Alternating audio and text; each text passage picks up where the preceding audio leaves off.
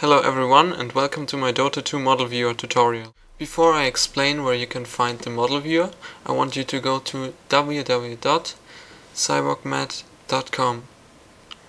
Once you are there, press on Dota 2 tutorials and go to Dota 2 CSGO SDK model viewer guide.